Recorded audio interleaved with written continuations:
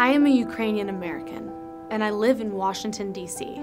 Today, the world is watching as the clouds of a broader war spread closer to my beloved Ukraine, a country where I spent my childhood summers prior to the unjust invasion of Donbas and Crimea. A country filled with civilized, intelligent, and beautiful people who want to live with dignity and esteem, free from oppression, threats, lies, and corruption. The war waged against us since 2014 was not our choice, but rather the belligerent act of an aggressor nation without regard to international law or human suffering.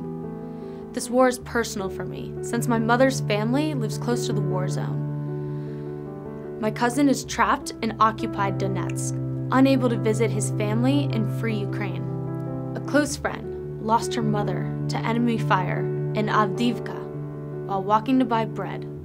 A soldier friend is now recovering in Mariupol after being injured on the front line. Similar tragic stories are being told by tens of thousands of families all across Ukraine who did nothing to deserve such suffering and loss. We Ukrainians chose democracy over autocracy because we want to be free to fulfill our destiny as citizens of the world with universal rights based on mutual understanding and respect. Since 2014, barbarians have done everything possible to break our Ukrainian spirit. Yet those challenges have only made us stronger and more united. And the shelling of our people, killing of our troops, and desecration of our land are scars that remind us that evil persists, and the ghost of Ivan the Terrible lives on.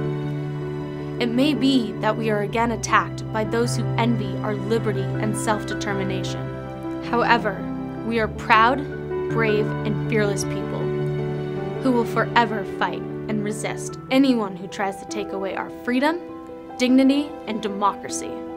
We need all civilized nations and all civilized citizens in the world to help us oppose this war and regain our territory by showing solidarity with us. Together we are all one, because as Ukraine stands, so stands the entire free world. I am calling on everyone to share this video everywhere, along with the hashtag #StandWithUkraine.